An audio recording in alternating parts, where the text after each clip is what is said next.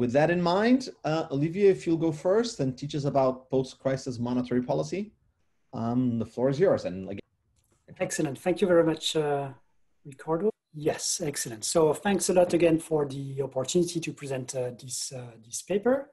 So this is a paper about post-08 monetary policy, and this is joint work with Behzad Diba from Georgetown University. So basically, since the end of 2008, the Fed has de-emphasized its intermediate target for the Fed funds rate, and instead it has been communicating its monetary policy in terms of two instruments. One is the interest rate on bank reserves, the IOR rate, interest on reserves rate, and the other is the size of its balance sheet. Now, to assess the main consequences of this policy change, we introduce banks and bank reserves in a very simple way into the basic new Keynesian model. And we show that the resulting model can account in qualitative terms for three key features of inflation in the US during the 2008-2015 ZLB zero lower bound episode. Okay, so these are the three features of inflation that Cochrane has emphasized as posing some key challenges to the standard monetary theories. So the first feature is that we did not observe any significant deflation, unlike what old Keynesian economics would imply. Second feature is that we did not observe, well, we observed little inflation volatility, unlike what new Keynesian economics would imply. And the third feature is that is no significant inflation following quantitative easing policies, unlike what monetarist economics would imply.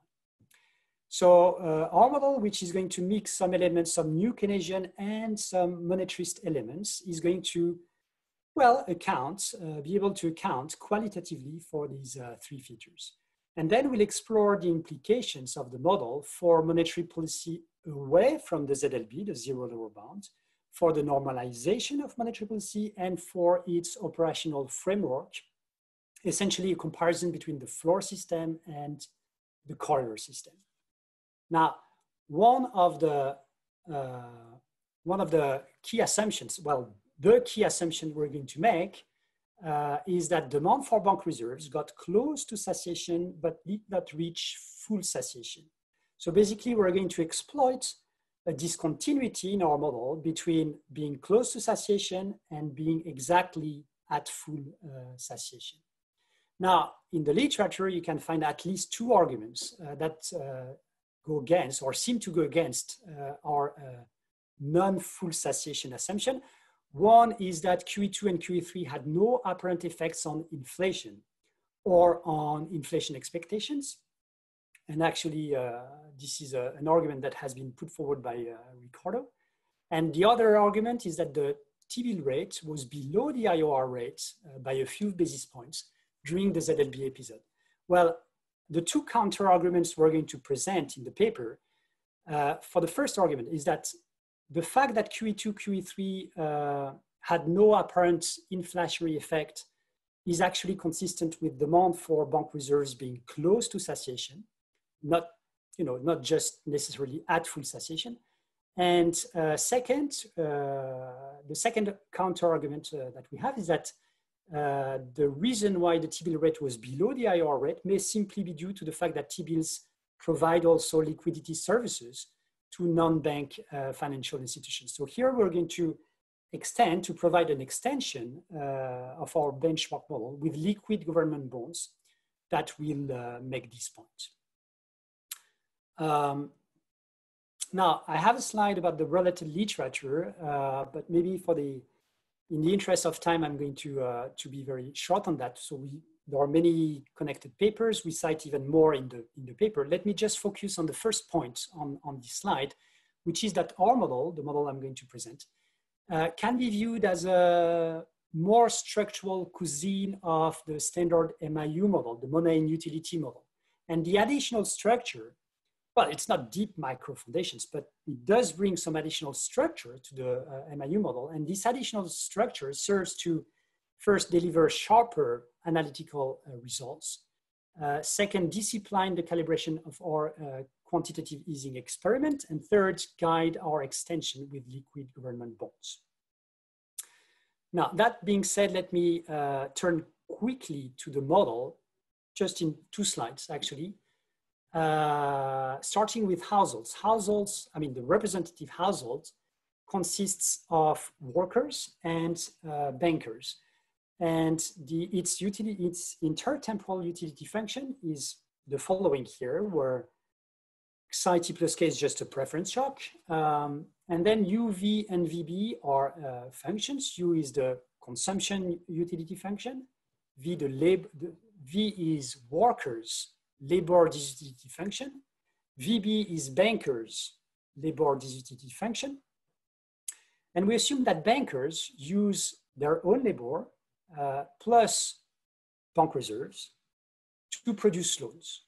According to this function here, technology, function FB. So admittedly, this is a shortcut to capture the fact that in reality, bank reserves are useful to manage the liquidity of the loan portfolio of banks. So because this is a shortcut, we're going to impose as few restrictions as possible on this FB function.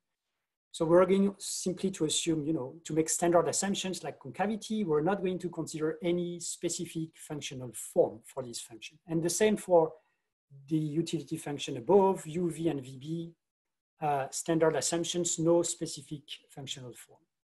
Now we can invert this FB function and rewrite bankers' labor disutility as a function gamma of loans and real reserves, real loans, real reserves. So it's a positive function of loans and a negative function of reserves. This is utility cost of banking, right?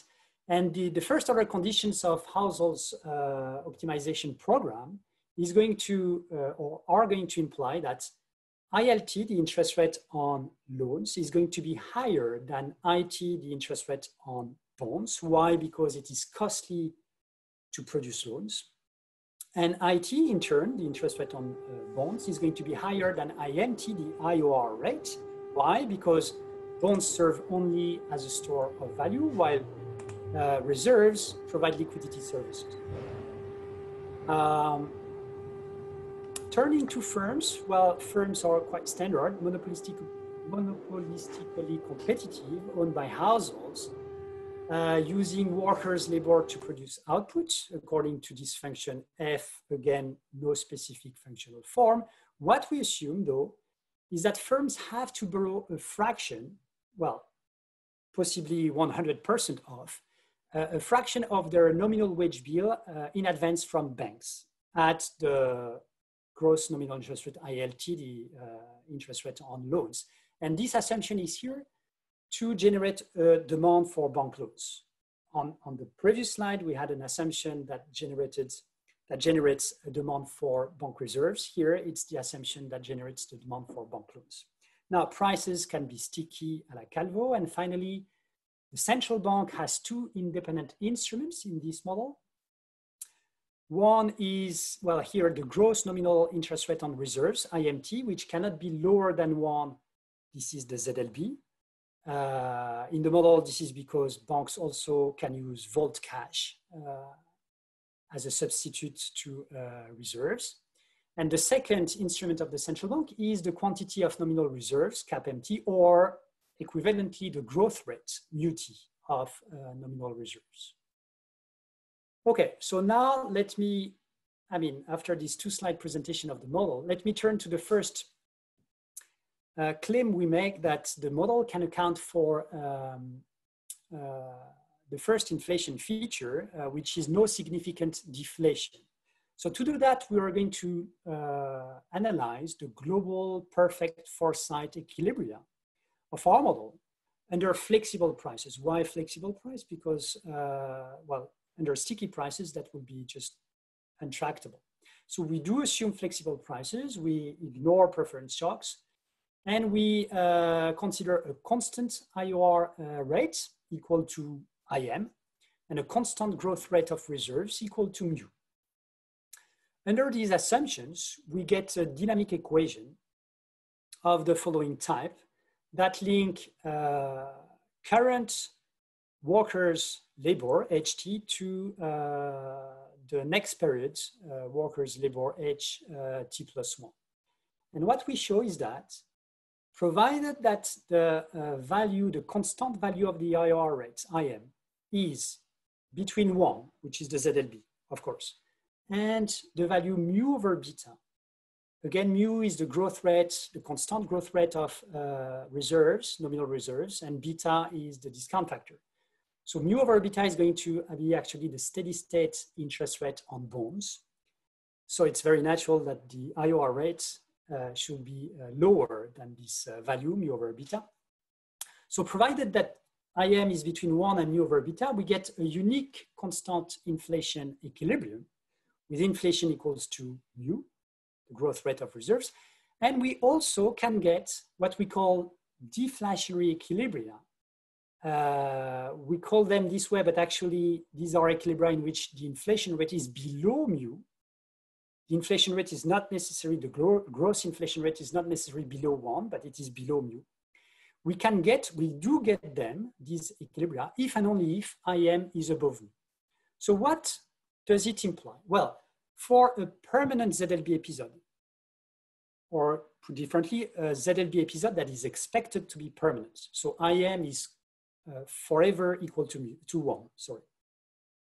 Then the model is going to rule out our deflationary equilibria as long as mu is not lower than 1. So here it's a very standard result, basically the same results as the one we get in the literature in Obsfeld-Rogoff or Benhabib and company. What's more novel in our analysis is the possibility of a temporary ZLB episode. Temporary in the sense that it has to be followed by something else, and the something else is a permanent new normal with IMT and UT, the two monotriple instruments, set to some constant values IM and U. In that case, we can also get deflationary equilibria if and only if IM is above mu. Again, the same condition as the one I had on the previous slide. So simply viewed from here, it seems like, well, because we can have global deflationary equilibria, what happens to our claim that we can explain the absence of any significant deflation? Well, because of the following additional results. As the value of the IOR rate, IM, approaches the value mu over beta, which is again the steady state interest rate on bonds. So as IM goes to this value means as the steady state spread between the IOR rate and the interest rate on bonds goes to 0. And this is a situation of interest. Why? Because it corresponds to a new normal with ample reserves of the kind discussed in policy circles. Then as this happens, we get that inflation in these so-called deflationary equilibria uniformly converges to mu. So in practice, that makes the inflation, equilibrium inflation, undistinguishable from, from mu as you just approach more and more these values. So to summarize, our model here provides two alternative explanations for the absence of any significant deflation at the ZLB. Either inflation cannot be below mu, or it can, but not by much, okay? Now, if I turn to the second inflation feature, which is little inflation volatility, what we do to show that our model can account for it is to log linearize the model under sticky prices, assuming that IMT and UT, the two monotriple instruments, are set exogenously in the neighborhood of some values. So we do log linearize the model around the unique steady state, and we get three equations. The first equation is the standard IS equation. Second equation is a Phillips curve, which looks like the standard New Keynesian Phillips curve, except mostly for the presence of a real reserves term here. Where does it come from? It comes from the fact that as you increase the stock of real reserves, this decreases the costs for banks to extend loans to make loans to firms. So it decreases the borrowing costs for firms. So it decreases the marginal cost of production of firms, okay? And the last equation here is simply a reserves demand equation, standard one. So if you use these three log linearized equations, you get a dynamic equation in the price level. So P hat T here is the log deviation of the price level from steady state. This dynamic equation has a characteristic polynomial P of X, which is of degree 3. So actually it involves PT, the current price level, PT plus 1, PT plus 2, and PT minus 1. And ZT here is the exogenous driving term. Now, what we show is that the roots of the characteristic polynomial P of X are always in the sense, whatever the structural parameter values, always three real numbers, rho, omega 1, omega 2, such that rho is between 0 and 1, and omega 1, omega 2 above 1. As a consequence, because we have two non-predetermined variables, two unstable eigenvalues, we satisfy Blanchard and Kahn's conditions, and we get always local equilibrium determinacy. What does it imply? Well, under a permanent ZLB episode, it means that the model rules out sunspot-driven fluctuations that can explain the low inflation volatility. And it does that unlike new Keynesian models. Under a temporary ZLB episode. So what happens is that in standard new Keynesian models, to overcome this difficulty of indeterminacy, you typically assume that the ZLB episode is temporary, and after a finite bit, you go back to steady state. But in this case, so you don't have any multiple equilibria anymore, but in this case, the current variable, so current inflation, depends on expected future expected future shocks, in a way that increases exponentially with the horizon of the shocks, okay? In our case, instead, the model makes inflation depend on expected future shocks in a way that decreases exponentially, not increases, but decreases exponentially with the horizon of the shocks, unlike NK model. Here is the expression for inflation as a function of future exogenous driving terms, Z, T plus K, and the coefficient here is decreasing exponentially to 0 as K goes to infinity. So that also can explain why inflation is at least little volatile relatively to inflation in new Keynesian models in our model. And we show that these results that stem from the ability of our model to generate determinacy under an exogenous policy rate. These results are essentially robust to first the endogenization of nominal reserves. So suppose that the central bank follows a rule for nominal reserves, a quantitative easing rule. And they are also robust to the introduction of household cash alongside bank reserves in the monetary base. So that's for the second inflation feature. Let me turn to the third inflation feature we want to explain, which is no significant inflation following quantitative easing policies. So to address this issue, we conduct a nonlinear numerical simulation of QE2 in our model with sticky prices. Actually, QE2, but also 2 times QE2, 3 times, and 4 times QE2. I'm going to explain that in a moment. To do so, what we do is to consider this time isoelastic functional forms for the production and utility functions that we have. And we calibrate the model to match some features of the US economy in November 2010. Why November 2010? Because this is the start of QE2, okay? And what we get is that we get very small inflationary effects of these QE experiments under 2 key conditions. Okay, a lot of structural parameter values don't matter for the results, but 2 are key. First, we need demand for reserves to be close to satiation, meaning IM being close to mu over beta, or the steady state spread between the IOR rate and the interest rate on bonds being close to 0. In our benchmark calibration, this is going to be 10 basis points. And second, we need the monetary expansion to be perceived as temporary. if the monetary expansion were perceived as permanent, the result will be much more inflation. So let me show the results graphically here with this figure. So the left panel of the figure shows how nominal reserves, CAPMT, evolve over time. So we start from a steady state value of 1 trillion of US dollars, which was basically the value of nominal reserves in November 2010 at the start of QE2, and we increase the stock of nominal reserves from 1 to 1.6 trillion of US dollars over 3 quarters, just like during the QE2 experiment.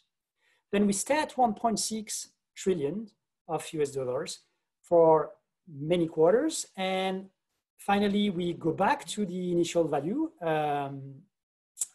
which we reach after 5 years, okay, 20 quarters. So in the line with the little stars here corresponds to just 1 time QE2. The solid line to 2 times QE2, because we move from 1 to 2.2 trillions. The dashed line 3 times QE2, and the dotted line 4 times QE2. That's a move from 1 trillion of US dollars to 3.4 trillions. Okay, so what happens to the spread is shown, and inflation are shown, is shown in the middle and right panels of the figure. So the spread, which as I said, was 10 basis points initially at the steady state, falls, okay, in all cases. Why does it fall? Because you increase the amount of reserves. So for households to stay indifferent between holding bonds or holding reserves, well, the spread between bonds and reserves has to, the bonds and reserves rates has to fall. It falls from 10 to about 6 basis points under our one-time QE2 experiment, then to 4.5 for the 2 times QE2, and then it falls less and less as we move from 1 to 4 times QE2, because remember, this is a nonlinear simulation, and the spread cannot be negative. So it is bounded below by 0, okay? So the effects on the spread are less and less important as you increase from 1 to 4 times QE2. And the effects, so are the effects on inflation. Under QE2, the impact on inflation of this, big increase or expected increase in reserves is only 20 basis points, right? And as you move from 1 to 4 times QE2, it increases less and less up to 35 basis points for 4 times QE2. So that's why we claim that,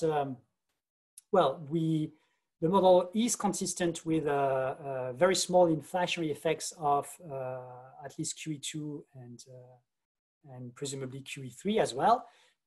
Remember, the two key assumptions are a small steady state spread. So if instead of considering a 10 basis point spread, we had a 20 basis point spread, basically the inflationary effects will be multiplied by 2. So instead of 20 basis points, we will have 40 basis points per annum. And again, and the second assumption is the length of the perceived length of the monetary expansion.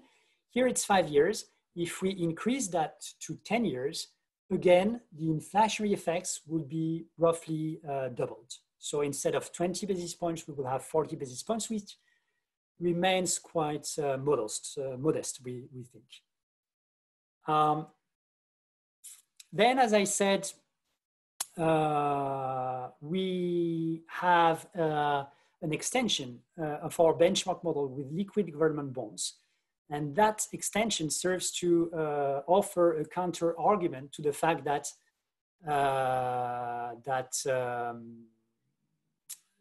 to the argument that presumably the demand for bank reserves was satiated, because what we observed was that the T-bill rate was below the IOR rate during the ZLB episode.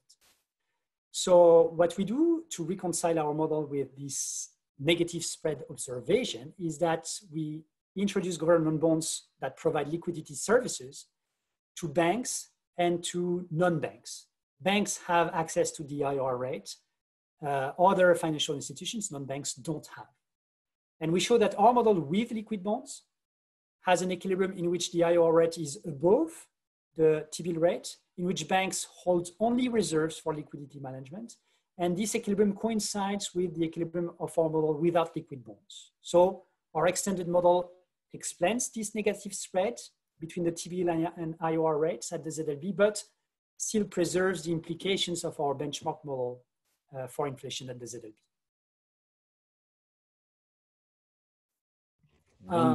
Yeah, sure.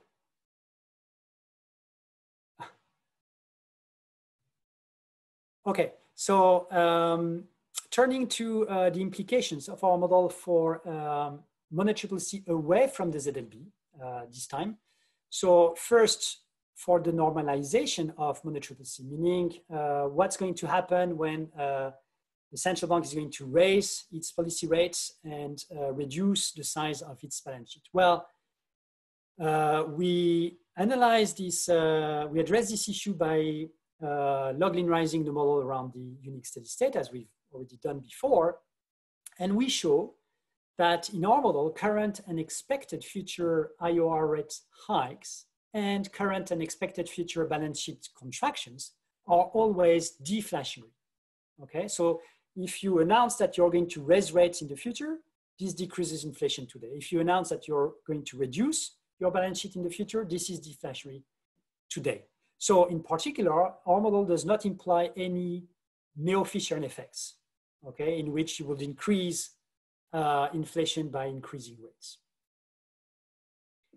And finally, as I said, we also studied the implications for the operational framework of Mono-CCC. We consider two frameworks, a corridor system and a floor system, which are the two main frameworks that are currently being discussed. And what we show is that they have substantially different implications for determinacy in our model. So basically under a corridor system, our model is just isomorphic to the basic NK model, meaning that if the IOR rate reacts only to current inflation in this rule, then it needs to react more than one-to-one in order to ensure determinacy. This is the Taylor principle. But under a floor system, if again the IOR rate reacts only to current inflation, then any non-negative reaction will lead to determinacy. So there is no such thing as the Taylor principle under a floor system. Then my conclusion is just a summary of all the results. So I can as well stop here. Super. We didn't get any question in the chat. So let me remind anyone, if you have a question, please type question into the chat and then I'll ask the presenter. Let me ask you a little question, Olivier. I mean, your results, or certainly the simulations, depend, of course, on the function you assume for the production function of the banks and how it involves with reserves. Given this paper, if you were to speak then to an empiricist that comes after your paper, what would you say are the way for me to be able to calibrate that, to be able to measure that? What would be the things that you look for in the data for us to get a better handle on that function? Because in a sense, you're introducing it here in this paper, and we really need to measure that well if we're going to use this theory and be able to put some numbers into it. Sure, I entirely agree with you. This is going to be key. So again, just for the theoretical results, we don't make any assumption on that except standard assumptions. Now, we do have some empirical illustration of the effects of QE. So we need to calibrate the model in this sense. For that, we look at isoelastic specification for this FB function, and we calibrate the parameters of this isoelastic functional form, using some features of the banking system in the US in November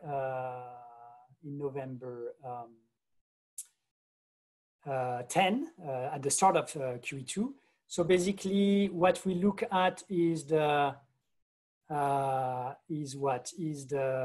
quantity of nominal reserves. Of course, we have to take a stand on the spread between the IOR rate and the interest rate on bonds. So because, and this is going to matter for the the implied value of the coefficients in this isoelastic functional form for the FB function. And because during this ZLB episode, the T-bill rate was below the IR rate, we cannot just use this negative spread to calibrate our FB function simply because our model our benchmark model is not consistent with the negative spread. So instead, we use some results. We make an assumption about 10 basis points that comes from basically a paper by Nagel here, but this is more like a guess than anything else. And then we conduct some sensitivity analysis. And as I said, if you double the spread, so you're going to change the coefficients of this isoelastic function, and you're going to double as well the inflationary impact of Q2. Very good. Let's move on to the second speaker, which is going to be Guillaume Plantin. So Guillaume, again, you have 30 minutes, and anyone in the audience, if you have a question, just type question into the chat. Should be able to do so. And then I'll stop Guillaume halfway through if something arises. If not, I'll let you go, Guillaume, and warn you a couple of minutes before. Stop. Okay. Thank you, Olivier. Okay. We're seeing it. Good. All right. Thank you very much. That's joint work with Jean Barthélemy, who's with Banque de France, and Eric Menges, who's with HEC. All right. So the 2008 crisis and the COVID crisis have been very different along many dimensions. But what they had in common in terms of public finances are massive negative shock to fiscal surpluses, of course, and big surge in demand for safe stores of value. And public finance responses to these shocks have had similar features: massive issuances of public liabilities, both sovereign debt and central banks' reserves. And central banks have used these large amounts of reserves to invest primarily in government bonds and in a number of private liabilities as well, those of the most distressed corners of the economy. So the comments on these unprecedented evolutions have gone a little bit all over the place. 10 years ago, you could read a lot that basically Sargent and Wallace's unpleasant matter arithmetic was at play. And so basically it would be very difficult to escape future inflation. These fiscal actions of central banks meant basically some loss of central bank independence.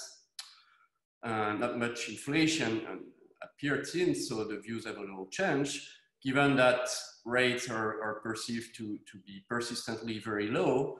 Many observers say as well, but these public liabilities issued by governments and central banks are basically bubbles and they will repay themselves.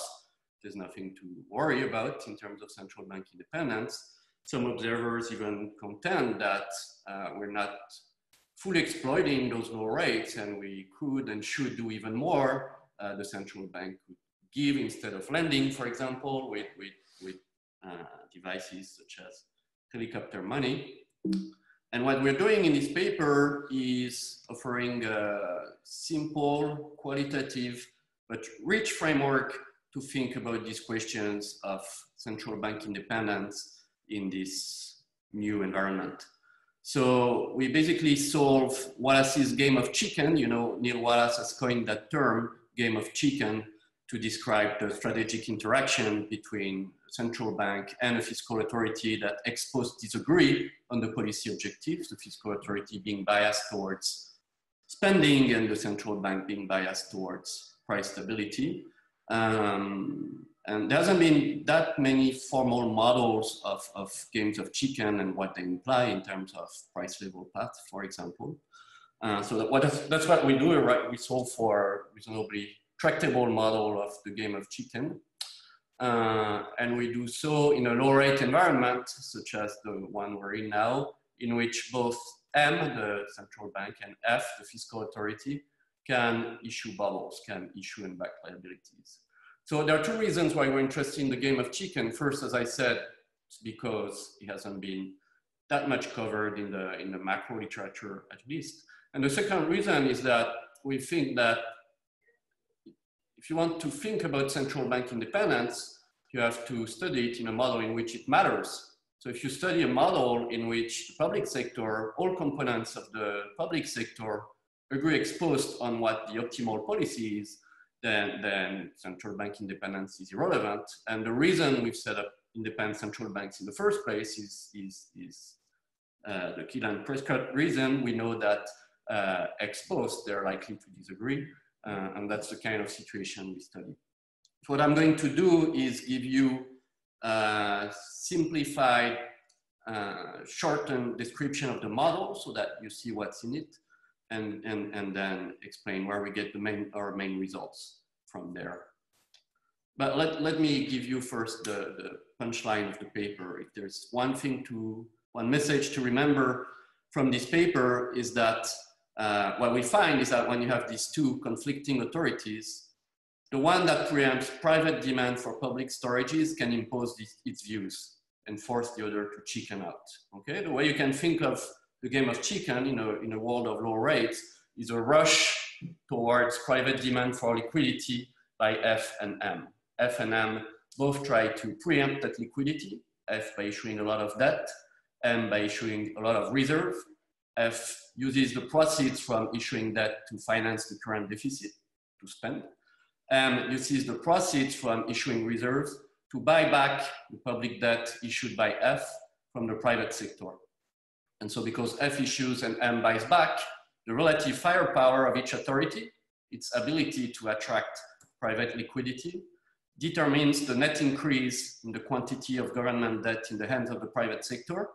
And what our model says is that it's this net increase of government debt in the hands of the private sector that predicts future inflation. Okay, so if M can issue as many reserves as it wants to buy back debt, then it can keep inflation under check in this new world. Whereas if F is faster at preempting liquidity and M cannot catch up, then F will force M to chicken out and inflate away that debt in the long term.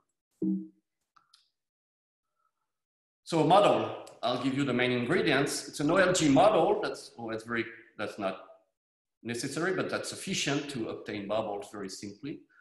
So we have an OLG model of heterogeneous agents, savers and entrepreneurs who live 2 dates each. The population size is fixed. Everybody consumes when old. Savers have an exogenous real endowment that they can store at a low return. The return is smaller than the population rate, smaller than 1. That's a source of dynamic inefficiency, of course. And these savers, most of the time, can trade with entrepreneurs who have no money, but have a technology with a superior return, a return strictly larger than 1. So in normal times, what we call normal times, credit markets function seamlessly between savers and entrepreneurs. So savers lend to entrepreneurs and they share these high returns. But there are crises, there are episodic crises during which the credit market shuts down. So during such crisis, the only storage available to savers is a low return. So if I call phi t, that's going to be a notation I'll use throughout, phi t, the real return available to savers in the private sector. Well, whether this real return is smaller than 1 or not on average depends on the frequency of financial crisis, okay? So we study both cases in the paper, but the only case I'll talk about today is the case in which crises are frequent, so that sufficiently often savers have access only to very low returns in the private sector, and that creates room for rational bubbles that the public sector can issue. Of course, the private sector can issue bubbles too, and we don't rule that out, but we're not interested in those bubbles. We're only interested in those raised by F in the form of government bonds, unbacked government bonds, and M, the monetary authority, in terms of unbacked reserves. Public sector, so there's a fiscal authority and a monetary authority. Fiscal authority is very standard. It does 2 things. It issues nominal bonds and it operates transfers. So nominal bonds, 1 period bonds. BT is the number of bonds issued at date T due at date T+1. And the transfer, for simplicity, I restrict the analysis to only 2 types of transfers, even though we consider everything in the paper. First, transfers between F and the private sector. Consider sigma T transfer from young entrepreneurs to F. And then theta T is the transfer from the monetary authority to F. You can think of it as a dividend when it's positive and as a recapitalization when it's negative. Okay, so real transfers, those transfers are real. Issuance of nominal bonds, one period. Sorry, what have we done? Monetary authority M. So M issues reserves and announces and commits to nominal interest rate RT on them. Okay, so reserves are fairly realistic in the sense that they're claims of infinite maturity. It's a cashless economy, so with your reserve, you get only reserves later, okay? And you can buy goods, of course. So reserves are claims of infinite maturity, and a unit of reserves at day T is a claim to RT unit of reserves at day T plus 1. Reserves are the unit of account of the economy, and so the price level in this economy is the price of the consumption good in terms of reserves. How many reserves, units of reserves do you need to pay at day T in order to consume one unit? Objectives of F and M. So what's important is to model the game of chicken. And that's how we do that simply. So first, you have this binary variable delta T. This variable is equal to 1 if at day T, the fiscal authority defaults on the government bond. By default, I mean outright default. You promise 100 and you repay less than 100, okay? And this variable is equal to 0 otherwise. So you see that both F and M dislike default. They have a disutility from default. That's important, and that's exogenous, okay? We have nothing to say on why the central bank doesn't like sovereign default. That can be financial stability reasons, for example. We take it as given. Apart from this component, the reason F and M disagree is that F cares mostly about subsidizing the entrepreneurs. Remember, the most productive agents in this economy, and in crisis in particular, they have no money, even though they earn high returns. So the government wants to subsidize those guys, but F doesn't care about the price level. On the other hand, the monetary authority cares only about the price level. There's an exogenous target, PM, at each date that the monetary authority tries to get as close to as possible. All right, so we've made the problem as simple as possible with this very stark difference in preferences. F cares only about spending, M cares only about price stability. What we really need for the paper to work is that they expose disagree. I will talk only about the case in which F actually has an infinite aversion to default. F is willing to do whatever it takes to avoid default. A priori, that stacks the deck in favor of central bank independence, because if F is willing to do efforts such as fiscal consolidation to avoid default, that's going to be good for the central bank. We'll see that even in this case, there are losses of independence in some cases. Important ingredients of the model. It's an ingredient that's always there for those of you who are familiar with the fiscal theory of the price level.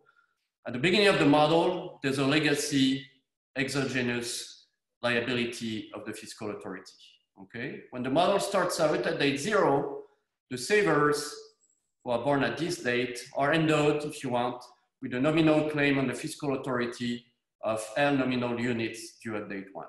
So the standard interpretation of that is that there's been long-term debt issued in the non-model past in an exogenous way. An interpretation we prefer in our context of the public sector facing a big crisis is that this liability is more an implicit liability. There's the need to bail out the economy, otherwise you face a much more dire situation. And so it's really an implicit liability. In this case, the cost of defaulting on them is not that you default on an explicit promise, but is that the economy completely collapses. But however you interpret it, formally it's the same thing. It's a nominal claims due by F at date 1. Timing.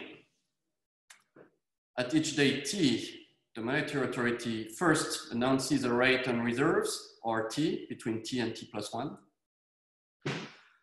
Then the market for reserves opens up and clears. I will show you how it clears in the next slide. Then the primary market for government bonds opens up and clears. Then, and that will be very important, there's given the preview of the results I gave you, there's a secondary market for government bonds that opens up and clears, in which both F and M can buy back issued bonds from the private sector, okay? And basically at the end of this stage 4, the game is over. At this stage, M and F agree on what to do. So they decide on transfers to each other and on transfers to the private sector. One authority makes a take it or leave it offer to the other.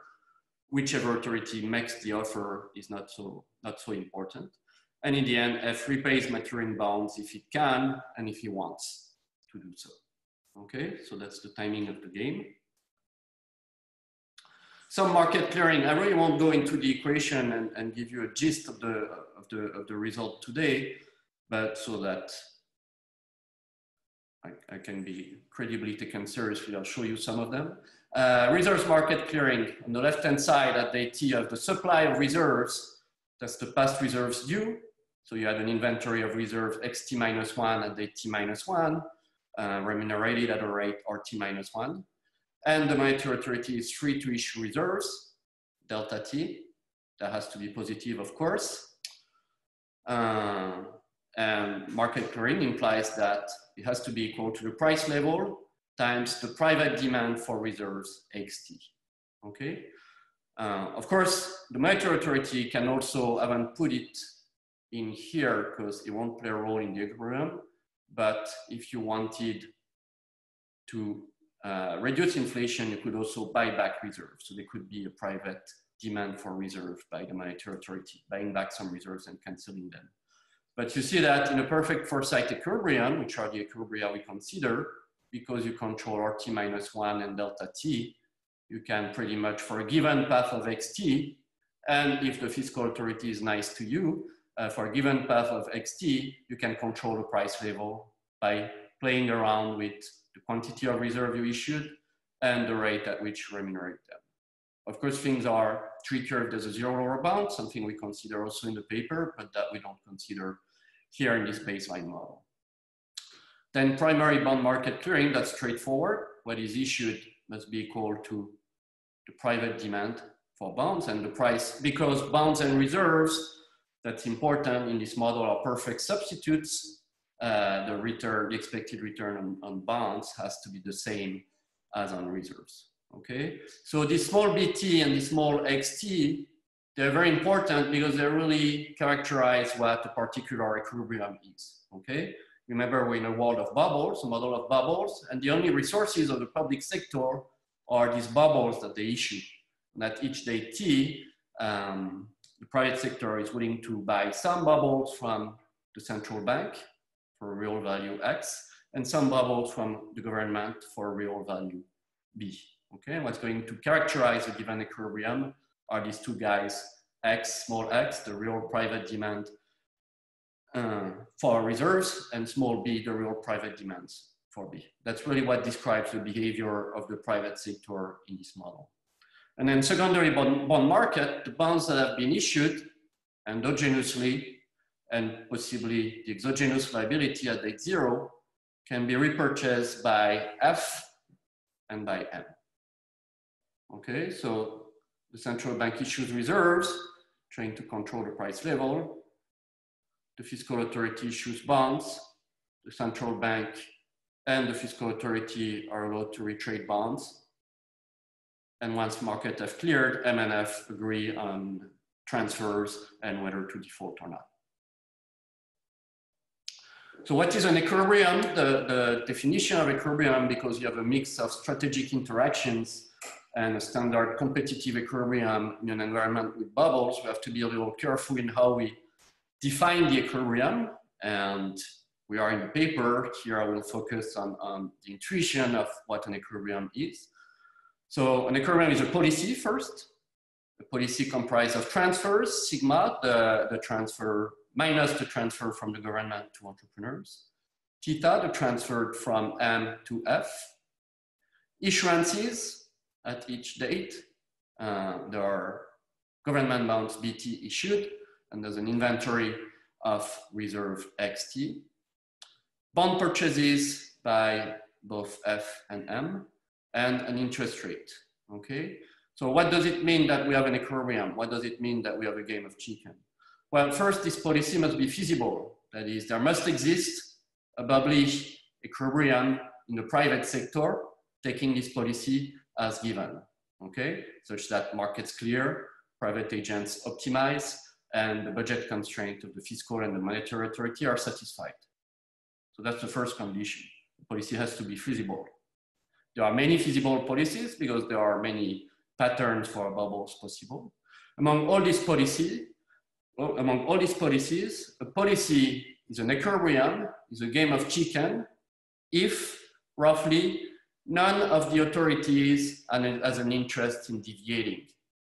What does it mean deviating? It means that an authority could come up with a deviation, a new policy from the T on, that would be feasible and that would generate a strictly higher utility for that authority. Okay, standard equilibrium concept for a sequential game. At no point can an authority deviate and say, no, after all, I don't want to do this. I'll do that because that gives me, because the continuation path, if I do that, gives me a higher utility, okay? So here is what's a little subtle in our equilibrium concept. We impose that for a policy to be an equilibrium, we impose that there's no deviation that would strictly increase the utility of the deviating authority without requiring higher bubbles in the future, okay? Because we have many equilibria with many different bubbles, what we say is, well, the fiscal and monetary authority can compete for the current liquidity that's out there, but what the equilibrium will be in the future, how much the market will be willing to, how many bubbles the market will be willing to purchase in the future from F and M, that F and M cannot influence it, okay? So the fiscal and monetary authorities, when they deviate, have to take as given the size of the future bubbles that they will face from date T+1 on. It's only if, given these future bubbles, given these future demands, maximum demand for bonds and for reserve, you can make yourself strictly better off, that you will deviate and that the situation is not an equilibrium, okay? So there are many equilibrium, many games of chicken, many feasible games of chicken. And each of them are really indexed by the behavior of the private sector. Okay, you can index the set of equilibria by the sequences BT of XT of real demand for government bonds by the fiscal authority and by the private sector and real demand of reserve XT. Of course, these real demands have to be a feasible bubble on aggregate because the only resources of the public sector are these bubbles. People are willing to purchase future demand for bubbles. So the bubble must be such that it can be bought back by the future generation later on, okay? All right, so there are two interesting results from these games of chicken, this non-cooperative equilibria. First, the first kind of result, so you remember there's a very special date in that model. That's the date 1 at which the government owes an exogenous liability L that we interpret as an unanticipated shock like the 2008 crisis or the COVID-19. But the other dates, the dates different from 1, are such that all liabilities are endogenous, okay? So the first result is, if you want, for those other dates. First question is that without this exogenous liability, are we even in a monetary regime? Can the central bank even implement its price target. Well, we have a first interesting result is that without fiscal requirements, and I'll tell you what fiscal requirements are in a minute, there's actually no monetary determination of the price level. You're in a pure fiscal regime. What is a fiscal requirement? A fiscal requirement is the assumption that the public sector at date T cannot pledge 100% of its future resources. Okay, because there are no taxes here. The future resources are the present value of the future bubble, the future demand for public security. What we're saying is that if the public sector is allowed to raise resources against 100% of that, then we're in a fiscal regime actually. The fiscal authority can impose its views to the monetary one. And in fact, the only equilibrium is that the price level is equal to PMT, the target of the central bank, plus alpha M. You remember that the central bank has an aversion to default. It costs alpha M to the central bank to let the government default. So of course, the fiscal authority cannot go beyond alpha M, because the fiscal authority was telling the central bank, well, I don't default only if the price level is PM plus alpha M plus 2, then the central bank will say, well, go ahead, default, that's better for me, okay? So in particular, I mean, maybe that's obvious, but the fact that the central bank cares for nominal default is crucial to have that result. If the central bank didn't care at all for nominal default, then we will be always in monetary dominance. But as soon as the central bank cares for nominal default, and in the absence of fiscal requirements, basically F can flood the bond market with paper with an implicit future price level that's very high, that's PM plus alpha M. That's good for the fiscal authority because it can inflate the reserves that have been issued under the belief of a smaller price level in the future and generate more resources, okay? And so F will always do that, and so the only price level that M can set is PM plus alpha M. But in these normal times, without the exogenous liability, with an arbitrary small fiscal requirement, if you don't let the public sector issue debt against 100% of this, but 99.9%, then you're completely back to a monetary regime. Then at all other dates than 1, the monetary authority can impose its price target, okay? Why? Because an arbitrary small intervention in the secondary market, even though it's arbitrarily small, it's crucial, can undo the belief of any price level above target.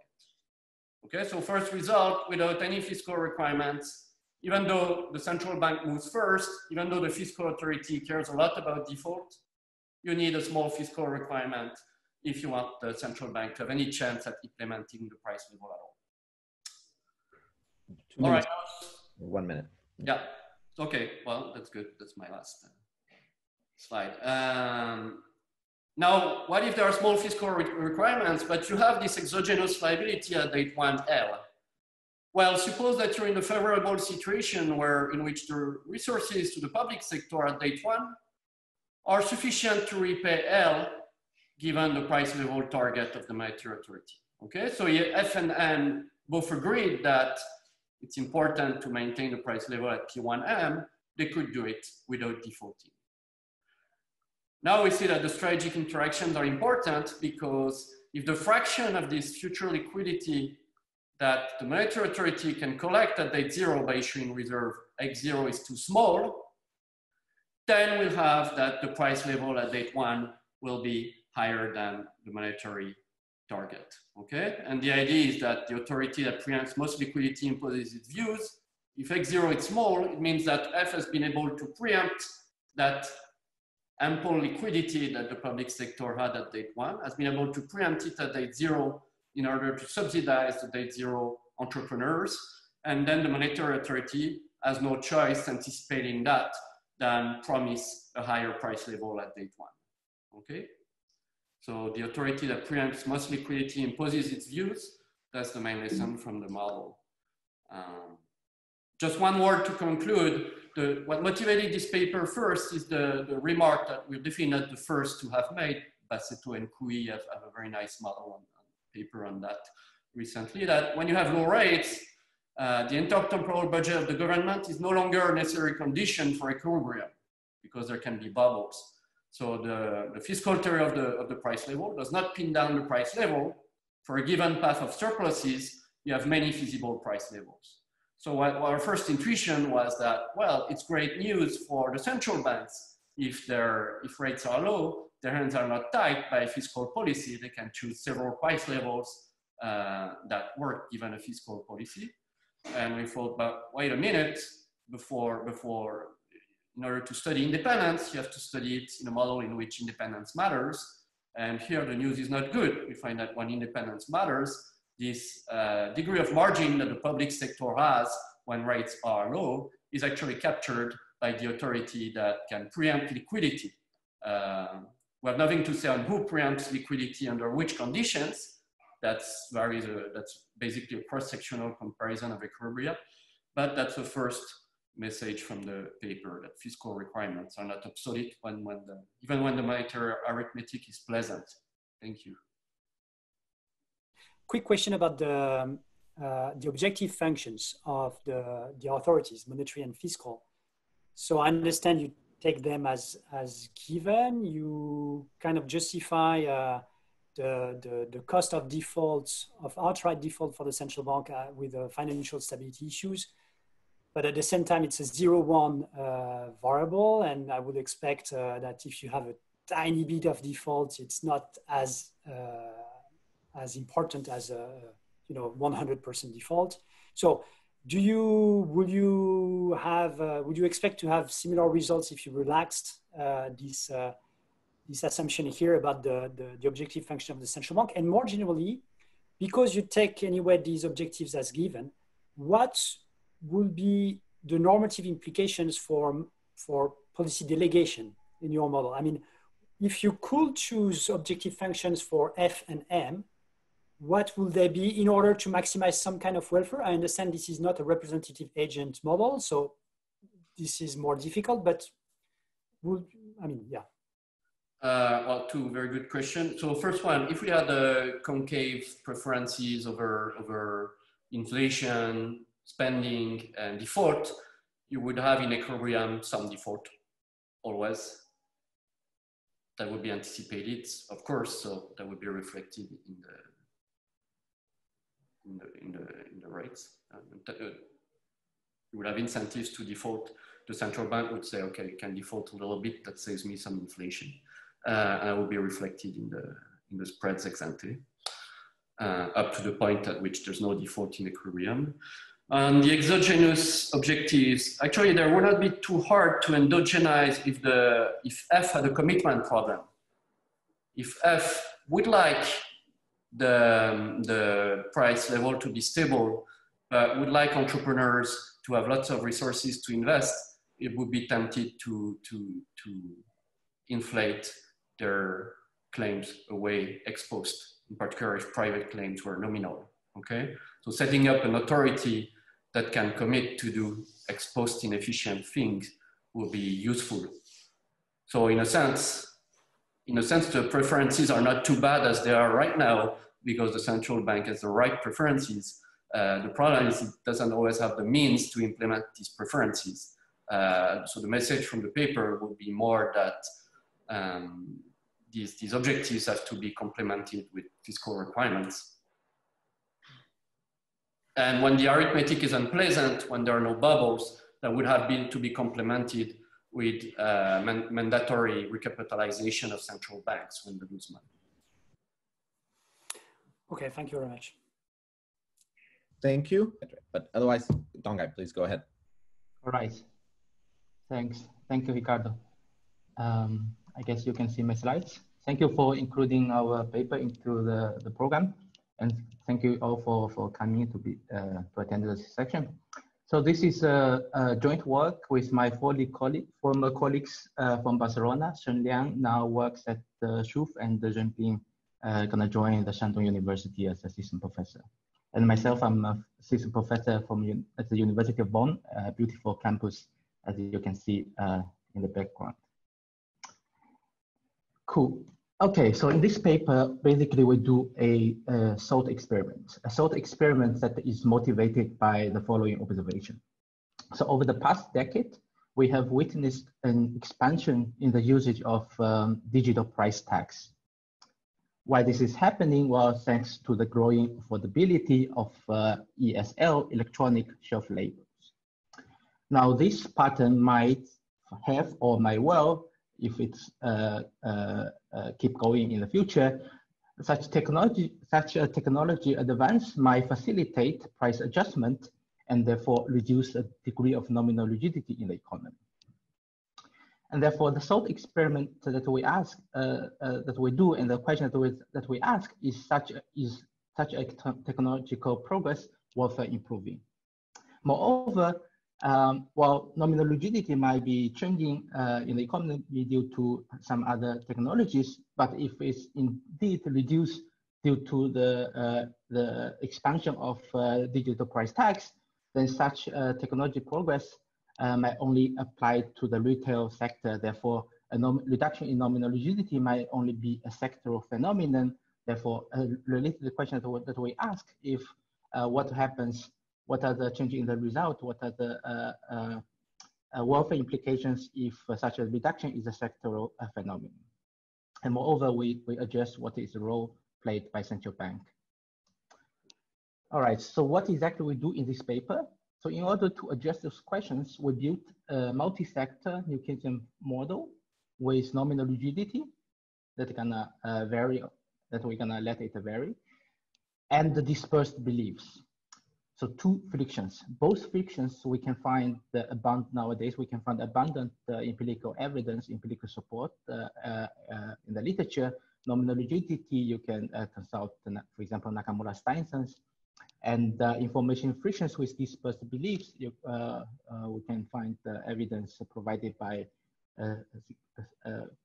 various papers by Guillaume and Shengliang and other groups of researchers in the literature. So those are two, therefore those frictions are relevant in the data, and we're gonna show that those frictions are relevant for the understanding of welfare consequence of nominal rigidities. We're gonna look at, with this model, we're gonna look at how a change in aggregate or a sectoral nominal rigidity affects social welfare. We're gonna first derive closed form solutions with a static model. And then we're gonna show that first the results from the static model extend to the dynamic model, and we're gonna address what is the role played by persistence of shocks in a dynamic model. A preview of results. So in the paper, we're gonna discuss a lot about the mechanisms. So we're gonna in particular, we're gonna focus on two channels. The first one is the well-known and the common everywhere channel that we label it as a Calvo channel. So that is the inefficient price dispersions that arises from staggered price settings. So that is the price dispersions among two groups of firms, the ones that who can reset price and the unlucky ones who cannot reset price. And those price dispersions are welfare detrimental in our model or in New Keynesian model. And related welfare loss is cross-sector price dispersions. So not only price dispersions among different variety of meat, but also price dispersions among meat and drinks gonna generate welfare loss as well.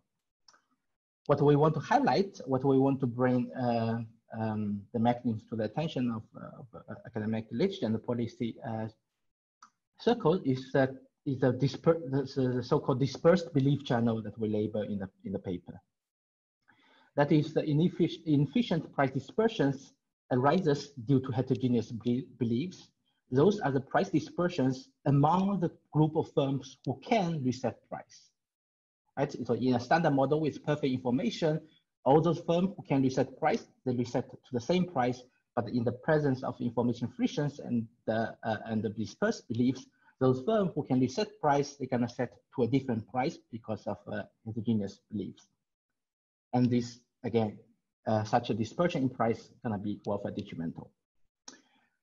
The main takeaways from our analysis is that, well, taking all these considerations, a reduction in nominal rigidities might deteriorate welfare. We label it as the paradox of price flexibility. And moreover, whether there is paradox or not depends on many features. First, whether it depends on whether such a reduction in inflation is a sectoral phenomenon or an aggregate pattern. Second, it also depends on information frictions. Third, it depends on the elasticities of substitutions, both within a sector and across sector. And the fourth, it depends on the persistence of the shocks. And the fifth we want to highlight in the separate row is that monetary policy also plays a crucial role in resolving or mitigate the paradox. Okay, so we're gonna go more into details about this result, and hopefully I will be able to convince you about the results. So our paper attaches 3 different literatures. First, of course, the information frictions literature. There are nowadays a lot of papers. We put tons of paper here, but if I miss some of your papers, please don't hesitate to tell me, and I will include it in the paper. Now, our contribution with respect to this literature is that we built a we essentially extend a model with both nominal rigidity and information friction to a multi-sector model in order to conduct our sort of experiments. And second, literature. So luckily, we are not the only one who is interested or who is investigating in such a sort of experiment. So this exercise dates back at least to Long and Summers in '86. And recently, Jody Gali has a couple of papers with co-authors that adjust such whether reduction in nominal rigidity is welfare improving or not. And Agus and co-authors also contributed to this debate. So both of those recent papers, including Long and Summers, they focus on whether reduction in nominal rigidity affects welfare and through the volatility of output gap. Our focus is on price dispersions, and we emphasize information frictions. And the third, we also attach the literature about optimal inflation index stabilization policies. Because we have a multi-sector model, it's natural to study such a policy. So whether so what is the optimal weight that the central bank should attach to the inflation of different sector in inflation stabilization policy. The seminal papers are by Aoki and Benigno, also by Menges and Ricardo. They have also contributed to this literature. Our contribution, our result, our novelty of our model is that we show with information frictions, with the presence of dispersed belief channels, it alleviates the standard relative nominal rigidity that has been emphasized by Menges and Reis and the Benigno that uncovered in the early 2000s. All right. So the roadmap ahead, we're gonna go through with great detail within the constraint of timing of 30 minutes about the static model. And we're gonna briefly discuss implication in the dynamic model, but despite being briefly, hopefully it will be sufficient. Okay, let's go to the static model.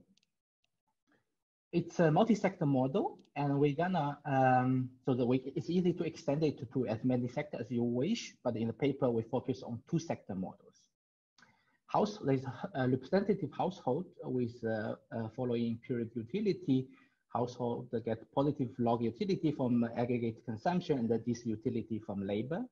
The aggregate consumption C is composite good of goods across 2 sectors. And this composite function is a CES function with elasticity characterized by eta.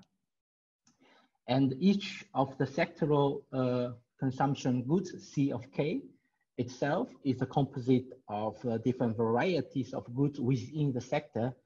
And this composite function, again, is a CES function characterized by epsilon. And epsilon eta determines the degree of competition within the sector and the degree of competition across sector. household to maximize utility subject to the budget constraint. Now, the relevant, the most relevant optimality condition that we can derive from household is what is household optimal expenditure allocation, given there are different variety of goods within a sector and there are different varieties across sector. So across sector, households optimal expenditure allocation gives us this sectoral demand function that firms face.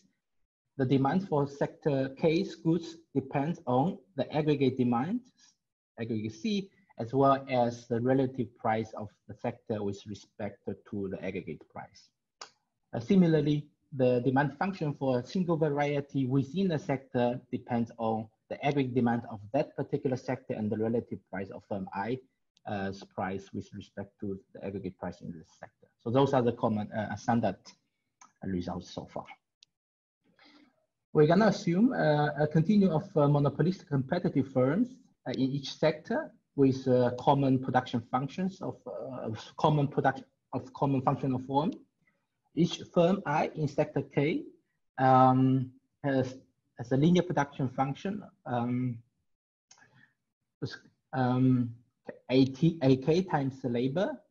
AK is common across firms within the sector, and firm's objective is to maximize profit whenever possible. So whenever the firm is allowed to adjust the price, the firm is gonna set the price to maximize the profit subject to demand function that I just showed in the previous slides. All right, so once you solve firm's optimization problem, the log linearized functional form of a firm's solution is shown in this equation 4. For a optimizing firm, this firm I in sector K can reset the price P star Ki as depending on what is the aggregated price in the economy, what is the aggregate output gap. So X is the output gap, level of output minus the natural level of output, with the natural level of output defined as the one that survives without the nominal friction and without the information frictions. And also the optimum price depends on UK, and UK essentially is the relative productivities across sectors. It turns out that if we work with a two-second model of equal size, then U1 gonna be equal to minus of UT, that is, there's one sufficient state of the economy, U that is sufficient to solve the model. So in order to get closed form solutions, or in order to get readable closed form solutions, we're gonna work with sectors of equal size throughout of the paper, and we're gonna work with U rather than sector level productivity in the static model.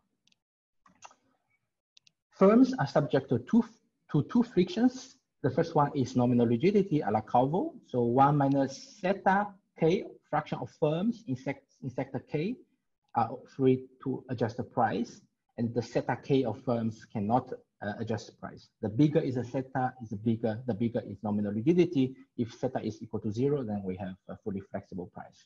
Second, information frictions. So importantly, firms, they do not observe this aggregate state of the economy U, the relative productivity across sectors, which is normally distributed with mean 0 and sigma variance sigma U square. Although firms do not observe this state of the economy, firms observe private signals. For each firm observe and only observe one signal, Sk of I, which tells you something about U, but with noise. The noise is distributed with variance sigma E square. The belief updating rules for firms are rational, conditional information frictions. They can use base rule to update the beliefs. And in this static model, the base rule can be extremely simple. Firm's expectation about the U conditional on its information, which is essentially SKI, gonna be common gain times SKI. And the common gain depends on the relative position of the signal. So sigma E square with respect to the volatility of the shocks, sigma U square. All right. What does central bank do? The central bank conducts a strict price index stabilization policy. So first, the central bank choose a price index characterized by weight omega. Omega is the weight that the price index attached to the price of sector 1 and the remaining weight attached to sector 2. Once central bank choose such an index, central bank commits to fully stabilize it. Throughout the paper, we're going to consider two types of these multi-policy rules. First is the CPI, or PCE, which is basically what the central bank across the world does. With CPI, essentially the weight the central bank choose corresponds to the size of the sector, so omega equal to N1. And second, we also can consider what would happen if central bank were choosing the price index ultimately by choosing omega such that the expected welfare loss is minimized. Okay, so the model, despite the model being a static model, and the static model start with a steady state. Once we go to the stage of the model, go inside this period of the model, it consists of 4 stages. In the first stage, the central bank has to decide the inflation index that she commits to stabilize and fully communicate this policy rule to the economy, to the agents in the economy. In the second stage, the shocks realize, both the fundamental shock U and the signals that each firm observe realized. In the third stage, given the realization of shocks, firm draw the supply curve in the good market. And then in the last stage, the representative household who has full information gonna make consumption and labor decisions, and at the same time, all market clears. The welfare loss function, so we're gonna look at how nominal rigidity affect the welfare loss. We're gonna need a evaluation criteria, and this gonna be a welfare loss function derived as a microfund data, derived as a second order approximation of household utility. So it's basically composed of 3 components. The first 2 are the usual ones. So the welfare loss depends on the output gap of volatility, X squared, and the relative price gaps across sectors, and the price dispersions. Now let's take a look at this price dispersion. The price dispersions itself composed of 2 components. The first is again the usual ones that you would find in the textbook, the Calvin component. So as I mentioned in the introduction, that will be the price dispersions across the lucky firms and unlucky firms. And what we want to emphasize here is the dispersive component of the price dispersion component. Those are the heterogeneous prices that arises due to dispersed beliefs among those firms who can reset prices. All right, and the relative. So as you can see that the parameters epsilon and the eta shows up here. So those gonna be the parameters that characterize the relative force of price dispersion and the cross-sector price gap component in the welfare. Therefore, our result can depend on epsilon and the eta. And epsilon stands for the degree of competition within the sector, and eta degree of competition across sectors. So we're gonna show you a bunch of results, but before that, let me be 100% clear that the welfare loss that we show you is the delta of the welfare loss, that is the change in the welfare loss as compared to the status quo. So what we're gonna plot and what we're gonna show is what is the level of what is the welfare loss in deviation from the current welfare loss condition on the same model and the same multi-policy model. There are 2 types of models, so one with information friction and the one without information friction. The welfare loss at the status quo is calibrated with a degree of nominal rigidity equal to 0.75 that is consistent with empirical findings. Okay, let's go to the results. Let's start it with extremely simple case with perfect information. So a model with perfect information, so it's textbook 2-sector model. And let's look at what happens if there is economy-wide reduction in nominal rigidity. This is summarized in proposition 1. So in such a model, whether there is a paradox depends on the parameter eta and the epsilon. In particular, if eta is greater than half of epsilon, then the welfare loss is strictly increasing in theta. Therefore, reducing theta is always welfare improving. Otherwise, the welfare loss is a concave function. That means that depends what is the value of theta that you take. It might be welfare improving or welfare deteriorating. And the intuition is, as I have anticipated before, it depends on those elasticities because those elasticity determines the relative importance of Calvo price dispersion and the relative price gap. And this figure basically plots the proposition 1 with a calibration. So the calibration is chosen with epsilon equal to 6. So the epsilon equal to 6 suggests that the markup within a sector is 20%, and eta equal to 1, suggesting that means that the cross-sector aggregator of goods is the Kapdagos function, and those are the standard calibrations that you could find in the literature. With such calibrations, so the relative price gap component is plotted in blue, is strictly increasing in the nominal rigidity, and the Calvo component is ham-shape. The Calvo component is ham-shape because, well, there will be no dispersion in price according to Calvo component. If all firms cannot adjust price, so that will be the right corner, or alternatively, if every firms can adjust price. Naturally, the welfare loss will be peaked at the intermediate point. All right. Now with information friction, the proposition is slightly changed, and in particular, the ham shape, the peak of the ham shape can depend on information frictions. Those are derived with a closed form solution, but perhaps for illustration, it's better to show with a plot. So here I plot the welfare loss, the aggregate welfare loss, as a function of price rigidity in the economy under 3 different calibration of information frictions. The dash green line, the dotted green line is the case with perfect information, so it's ham-shape as we showed in the previous figure. And then the blue and the red are the ones with a various degree of information frictions. Both calibrations are perfectly in the range of what people find in the empirical studies. And you can see that with a moderated degree of information friction, that is the blue line, you can still see some ham shape. And when information friction is sufficiently strong, you will find a strict decreasing line as a function of nominal rigidity, suggesting that reducing nominal rigidity by no matter what the amount is always welfare deteriorating.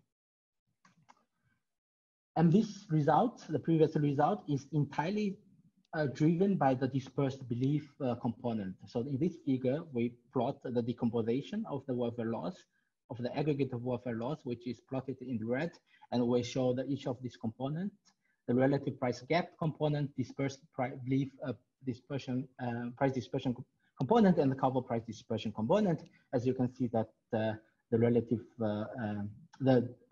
price dispersion arises from dispersed belief is driving the result. Next, we look at what happens if such a reduction is a sectoral phenomenon. So that is only the retail sector enjoys a reduction in nominal rigidities. We both look at the perfect information case and the information friction case in the right panel. Within each model, we look at the red line. So that's would be what is welfare consequence is if central bank conducts optimum policy, and the blue is what if central bank only look at the CPI stabilization policy. As you can see that in both models, if central bank conducts CPI stabilization, the paradox arises. But if central bank conducts optimum policy, then you be able to mitigate greatly the paradox in the case with perfect information, but you cannot fully resolve the paradox if there is information frictions. Let's look at what is the intuition, right? So this figure is a decomposition of the welfare loss that I showed before for the perfect information case. Again, so different components of the loss function essentially. And we plot for a model with CPI stabilization policy, the blue, and the ultimate inflation stabilization in the red. Let's start with the blue, where the paradox is shown. As you can see that the paradox in blue is mainly driven by the cover price component in the sector 2. This is due to the fact that technology shock in sector 1 drives up aggregate GDP. As a result, the demand for sector 2's goods is also amplified. Now, if nominal rigidity in sector 1 gets smaller, so that's which is the thought experiment that we run, will reduce nominal rigidity in sector 1. And that means for the same size of technology shock in sector 1, the demand effect that the sector 2 gets is much bigger. As a result, sector 2 firms would adjust the higher price whenever possible, therefore cover price dispersion would be extremely big if central bank only stabilize CPI. Now, if central bank can re-optimize its policy by conducting optimum policy, as you can see that with red line, this cover price dispersion in sector 2 is greatly dampened, but as a consequence, there's a cost. Cover price dispersion in sector 1 would arise because optimizing central bank attaches higher weight to the price of sector 2 and the lower weight to price of sector 1. As a result, cover price dispersion in sector 1 arises. But it turns out that this is sufficient to. Okay, we have 1 or 2 minutes at most. Thank you. Okay, very good. With information frictions, this adds additional trade-off to the central bank optimization problem. Basically, now by assigning more weight to sector 1's price, well, it's true that by assigning more weight to sector 2's price, it's true that cover price dispersion is dampened. However, price in sector 1 gets more volatile because of the information friction. A more volatile price in sector 1 also aggravates dispersed beliefs, price dispersion in sector 1 that makes the optimization problem more difficult for central bank. It adds trade-off. As a result, the total welfare loss in red is still declining in the degree of nominal rigidities. Due to the time concerns, so let me skip the optimum price index part. Now the dynamic model. So the dynamic model would be basically the same model, but with persistent shocks and the forward-looking firms. The persistence of shock makes a difference because it can affect the cover component and the relative cross-sector price dispersion component. Why? Because with more persistent shocks, the P star, those firms who can reset the price, gonna change, move to a higher price because firms are forward-looking. If shock is permanent, they would adjust higher price as compared to a shock that is temporary. It turns out that, therefore, if you increase the degree of nominal rigidities, and at the same time, if you increase, if you compare two models with a different persistence of shocks, as the persistence of shocks increases from blue to red to green, the cover price component takes a substantially much bigger role. As a result, the welfare consequence will be of a reduction in nominal rigidity will be driven by cover component as the role becomes sufficiently big. So basically, with rho equal to 0.5, there's still a paradox. With rho equal to 0.7, there's still some mitigated paradox, but with sufficient persistent shock, the paradox would die away. Yeah. So let me, so I guess I have explained all I have done, and the conclusion would be just what I've shown you. Fantastic. Thank you, Donghai. Okay, so let's move on to Stéphane. The floor is yours. Great. Thank you, Ricardo. Okay, let me just start, and you tell me if you don't see anything that you need to see. So this is a paper about monetary policy uncertainty. So in a way, I don't need to do much to motivate it. We've been living very uncertain time, and all indicators of uncertainty are at an all-time high. At the same time, the past 6 months may not be the best example of the kind of consequences that I'm going to talk about. Basically, in the past 6 months, policymakers have reacted in the whatever it takes, whatever is necessary. Now we see Ms. Lagarde. So this is the kind of thing that policymakers have been doing in the past 6 months, which is to react in this no limits, whatever is necessary, whatever it takes kind of way. So obviously uncertainty was not the only reason for reacting this way. There was some first order moment kind of thing happening at the time, but uncertainty was only a reason to be more decisive, to act more promptly. And this contracts with the way that policymakers and central banks react in usual time. So if you just go back 1 year ago, in March 2019, this is the kind of thing that Mario Draghi could say in a press conference. March 2019 seems like an eternity, I guess. So just to remind you the context, there was some incoming bad news on the economic outlook in the euro area. The ECB changed a bit its forward guidance, but not much. And people were wondering, why don't you do more? And Mario Draghi's answer was, in a dark room, you move with tiny steps. You don't run, but you do move. And this fits very much more into the way central bankers seem to think about uncertainty, at least when we are not in crisis times. So at all times, as a matter of fact, central banks must set monetary policy under substantial uncertainty on the economic outlook, but also on the effects of their policies. And usually the way they react to this is by being gradual or attenuating their policy. Here is another quote by Blinder in the late 90s, in which he says that a little stodginess at the central bank is entirely appropriate.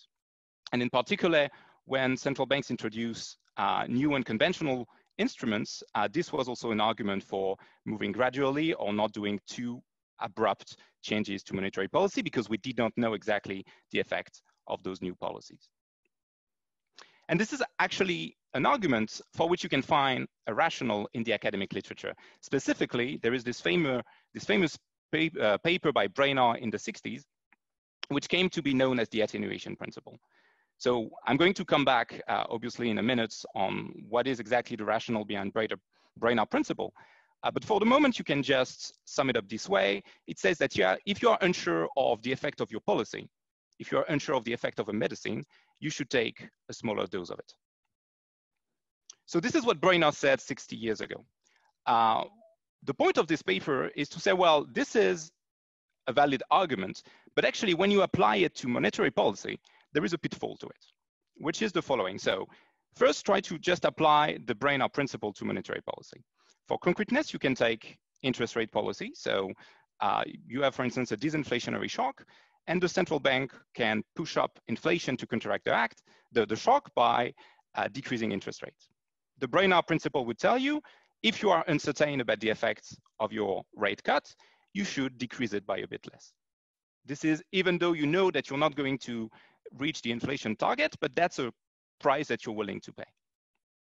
Now, the point that we make is that in a monetary model for a central bank, the argument runs into a pitfall because it abstracts from the reaction of the inflation expectation of the private sector. So what happens in this case is what we are going to call the cautiousness bias. If the private sector can foresee that the central bank is going to cut interest rate less, then it's going to form lower inflation expectations, which is going to put forward additional lower pressure on inflation, which is going in the end to force the central bank to cut interest rate further than it was initially willing to. So that's ultimately, the central bank easily finds itself in a situation when it cuts rates as much as it did not want to, but with inflation which falls further below target. It neither have its cake nor eat it in a way. As you probably can see, there is a parallel here with the inflation bias of Kinlan and Prescott. In particular, it depends on the inflation expectations of the private sector and how they respond to policy. One point that I want to stress right now is that there is a big difference, which is that it's not related to a desire by the central bank to set output above potential output. So it's a distinct bias, which requires distinct solutions. Okay, so here was just the outline for the talk today. Basically, we are going to take a cubist approach and to look at this bias under various specification of the Phillips curve relationship between output and inflation. At the end, I would like also to say maybe a few words on unconventional policies. Okay, so let me skip the literature review and let me start with the simplest model that we found to just explain the logic behind this bias.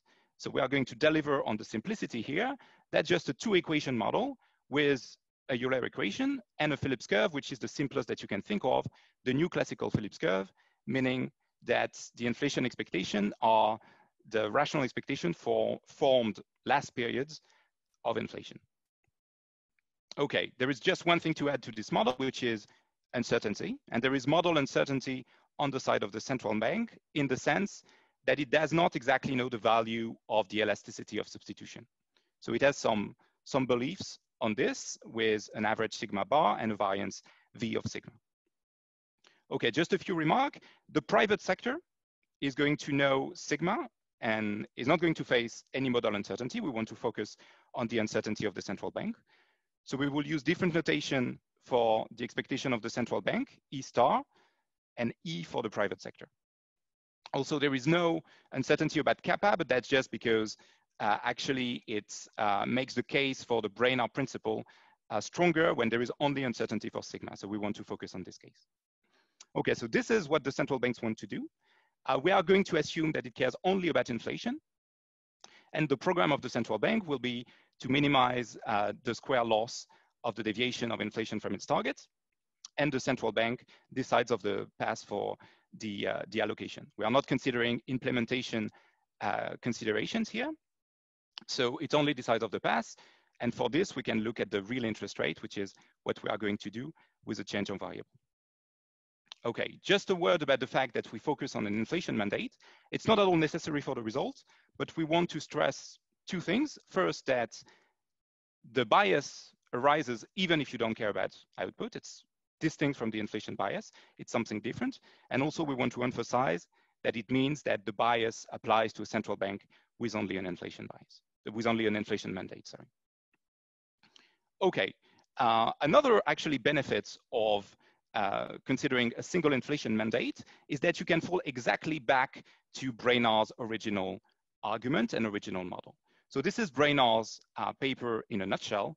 It's basically considering a policymaker which has an objective Y and an instrument P, and the two are related by a linear relationship, except that the policymaker has uncertainty on the effect of its policies. Now, with just a little bit of algebra, if you consider the problem of the central bank under discretion, meaning that it takes the inflation expectation of the private sector as given, you can go back exactly to this Brainard framework up to one difference, which is the presence of inflation expectation here coming from the Phillips curve. So otherwise, the central bank decides of the real interest rate in order to set an objective for the inflation rate. The only difference is those inflation expectations. So you can easily recover the Brainard principle. You just need to fix inflation expectation and don't try to endogenize them. In this case, to understand the Brainard principle, which is right here, it's useful to decompose this objective between average inflation and the subjective volatility of inflation from the perspective of the central bank. So the one rate that minimizes the first term here is this rate, which is the policy under uncertainty, which basically consists in tracking the natural rate. But in order to minimize the variance of inflation, the central banks would like to do less, to just stay near the steady state level of interest rate. So if it cares about both, it's going to attenuate this policy under uncertainty by a coefficient alpha, which is decreasing in the amount of uncertainty that it faces. Okay, just note that the central bank, if it behaves this way, knows very well that inflation is not going to be on target, but it's fine with it. It sees it as a cost worth paying in order to avoid inflation uncertainty. Now, the point that we make is that the idea that you need to attenuate policy is actually premature for the moment because inflation expectations are going to react to this. So if you endogenize inflation expectation, here are the rational expectations. And you see that as long as there is some attenuation, alpha is greater than 1, and as long as the private sector anticipates the shock, you're going to have inflation expectations that are not on target pi star. So that in the end, once you take that into account, the real rate in equilibrium is going to have this expression. If the private sector does not foresee that shocks have been hitting the economy, then you do see attenuation in equilibrium. But if this private sector do notice that something is happening to the economy, then you actually end up in a situation where you have no attenuation at all. You end up doing exactly the same thing as you would have done if you had not tried to attenuate policy to start with. Okay, but this does not mean that everything is just equivalent, because this does not mean that the inflation outcome is the same. You can actually easily show that inflation is going to depart from the target by the following amount. And whenever the shock is anticipated, it's going to be more than it would have been if you did not care about uncertainty, and especially if you were instead behaving under commitment. So this is the departure of inflation from target under commitment, and this is under discretion. And you can see that under discretion, you see a bias that occurs whenever you try to attenuate policy, and the policy move is anticipated by the private sector. Okay, so what can you do to guard yourself against this bias? Here we can borrow from the literature on the inflation bias. So specifically, Rogoff famously proposed to appoint a central banker with a different loss function than society. So here we are going to tweak this argument to apply it to this specific problem and consider the possibility of appointing a central banker who discounts the concern over uncertainty with a delta here. And you can show that unless all shocks are not perceived by the private sector, it's always optimal to discount uncertainty concern, this variance term, somewhat. And the more the private sector foresees what's going on, the more you need to discount them. You can interpret this delta in different way. You can say that you want to appoint a foolhardy central banker or a central bank that trusts its model more, but you don't have to make this interpretation. You can also say that you want to appoint a central banker who is aware of this bias and want to discount consciously this uncertainty concern to avoid the bias. So this is for the cautiousness bias under the new classical Phillips curve, which give you the intuition and the rationale behind the mechanism. But there is some problem with this Phillips curve, basically, that it has no dynamics, so that everything is subsumed to a one period equilibrium. More realistically, we want to think that this happens sequentially. At first, the central bank attenuates its policy. As a consequence, inflation falls below target. The inflation expectations of the private sector falls in consequence, which pushes inflation further down, which forces the central bank to act. And this is the kind of dynamics that you can get if you assume a model, if you assume a Phillips curve that incorporates that the private sector slowly learn about what's the shocks that are hitting the economy. So one way to do it is to use Ricardo's curve with Menges, the sticky information Phillips curve. And this is what I'm going to show you right now. So it actually doesn't change the logic of this cautiousness bias. The objective of the central bank under discretion is still the same. And the structure of the solution is still the same, at least if you consider the long-term real interest rate, which I'm going to note with an uppercase here. The central bank is still willing to attenuate here with a coefficient alpha, its policy under certainty. And the policy under certainty is just to track the natural rate. The difference is that those inflation expectations are different and they are going to react endogenously in a different way than previously. You can show in a closed form what this dynamic is going to be. The best way for me to show you the results is to give you an IRF under a specific shock. So if you assume an AR1 process for the shocks, and if you calibrate the model in this standard fashion, here I'm assuming that the central bank attenuates policy by a quarter, you get the following result. So initially, maybe you should look at first at the red dotted line. This is what the central bank would like to do if inflation expectations were fixed. The central bank would attenuate the decrease in interest rate in response to the deflationary shocks, and it would do, as you can see on both graphs here, 75% of what it would do.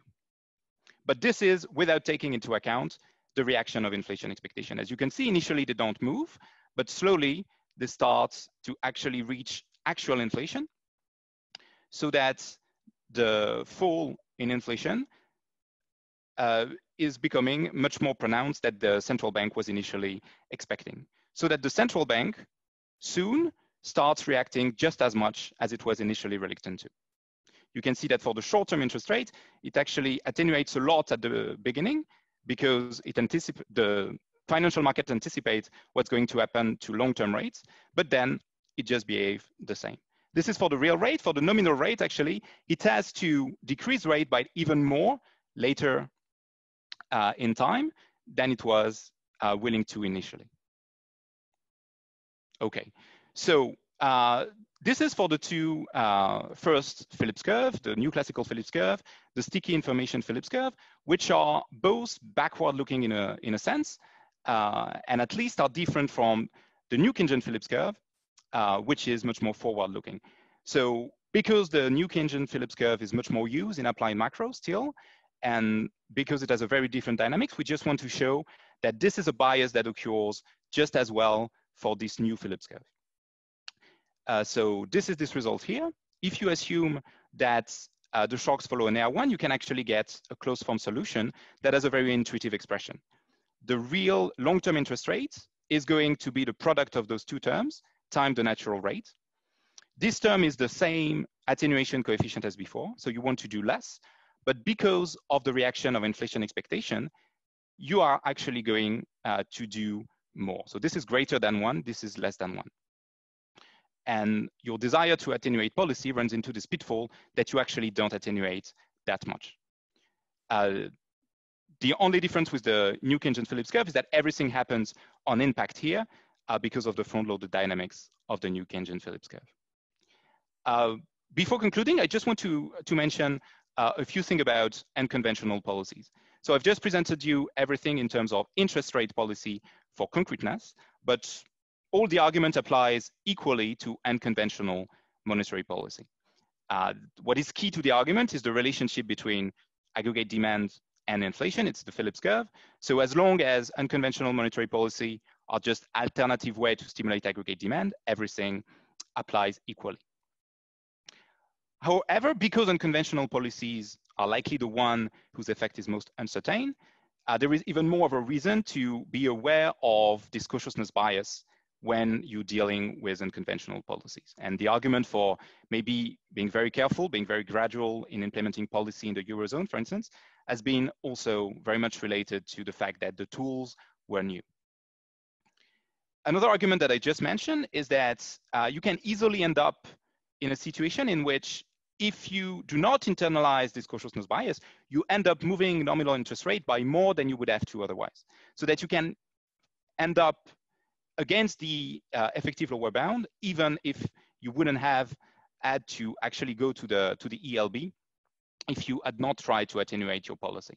So there is a possibility of actually having to do more unconventional policies because you were too slow or too cautious to start with.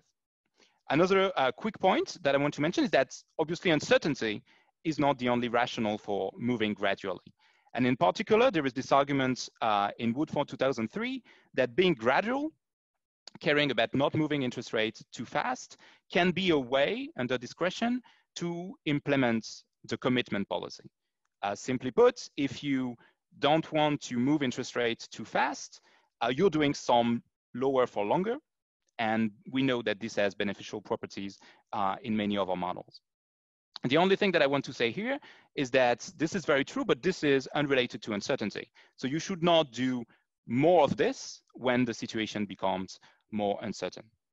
In relationship to unconventional monetary policy, the Woodford argument here is actually an argument for doing more unconventional policy, doing more forward guidance specifically, if you are the ELB. Okay, so let me just conclude, maybe by recalling that the point of our paper here is not that uncertainty does not justify moving cautiously, just that central banks face a bias toward being overly cautious.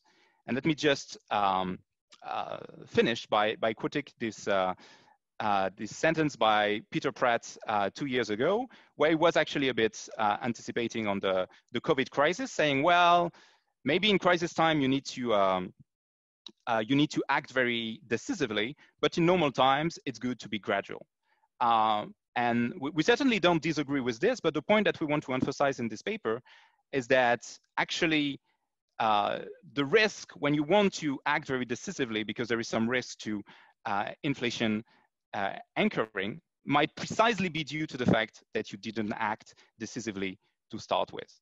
And now that we are moving to a situation which might not be a crisis situation anymore, and central bank might be tempted to go back to behaving in a more cautious manner, this is the message that we wanted to convey with this paper. Thank you very much. Thank you, Stéphane. That was great. Yes, we're out of time. Sorry, with the conference and the transitions, we need the 9 minutes to change the rooms. But thank you to all the participants. I thought this was extremely interesting and shows how current events are influencing theory in the best kind of theory of thinking about how to solve real problems in a very applied sense. So I learned a lot in the last 2 hours. I hope everyone did too. So thank you to all presenters. Bye-bye to everyone. See you later. Thank you. Thank you.